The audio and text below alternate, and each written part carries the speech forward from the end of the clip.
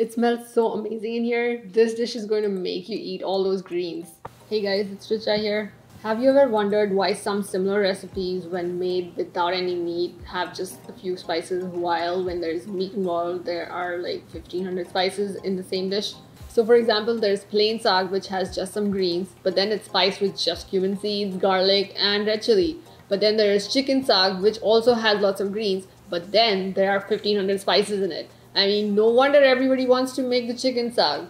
So we're gonna take all of that flavor from the chicken saag and put it in our aloo saag, which is potato and greens, and that's what we're making today. The plain saag is also super delicious. It's home style and it celebrates the greens rather than celebrating the meat. And that's why it's made with a fewer spices to highlight all of that flavor. Also because the meat and the chicken needs a lot more flavor compared to the vegetable, because it'll otherwise be bland. So for the aloo saag today, we're gonna toss the potatoes in some ground spices and then bake them. That'll give them that nice crisp and crunch.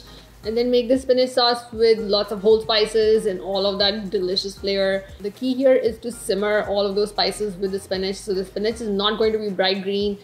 The key is to get all of that flavor in this aloo saag. So let's make it. So these are some peeled and cubed potatoes. Just toss the potatoes in some oil first so that all the spices can stick to the potatoes and the potatoes don't stick to the pan. And this is some garam masala, garlic powder, Kashmiri chili powder. You can use paprika if you like, some salt and some turmeric. Mix these up really well to coat the spices evenly. You can also use a parchment lined baking sheet if you don't want all of the mess, and use less oil, and bake it at 400 degrees Fahrenheit. For the sauce, we'll toast some cumin seeds first in some hot oil. You can dry toast them if you don't want to use oil. Make sure to toast them long enough so that they change color significantly and are very fragrant. It will take a bit, at least a minute or two. We're just lightly starting to change color, so there's still some ways to go. And they're starting to get fragrant too. The key to making really delicious Indian food is patience. When you think it's done roasting, roast some more. The same thing applies to onion and other aromatics and the tomatoes and whatnot. They're pretty evenly browned. You can add the other whole spices. Open up the black and the green cardamom pods so that some of the seeds can come out, and that will add a lot more flavor. Toast the cardamoms, the cloves, and the red chili for about half a minute until the green cardamom starts to get golden and all of the spices are fragrant. Then add in all of the chopped onion and a pinch of salt. We'll saute the onion for about 7 to 8 minutes until they're golden. Add in a little bit of water or broth to help the onions brown evenly. If you can see any white onion, that means they're not done. You want to continue cooking them. Keep sauteing them until they are evenly golden and getting brown in some spots.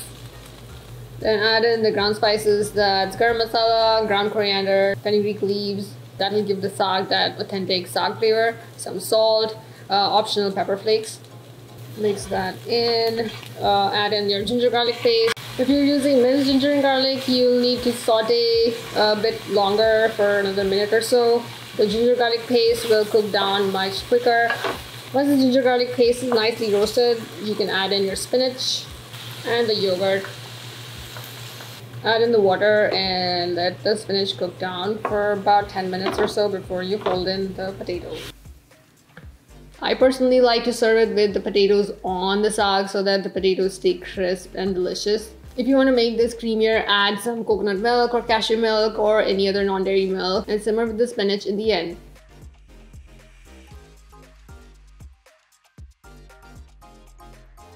It smells so amazing in here. This dish is going to make you eat all those greens. You can add in some chickpeas with the potatoes to make it into a complete meal, or serve it with a simple chickpea curry or a dal and some naan or flatbread or rice or some quinoa.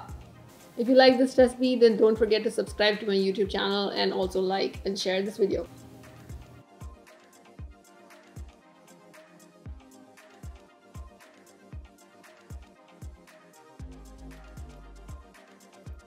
Have you ever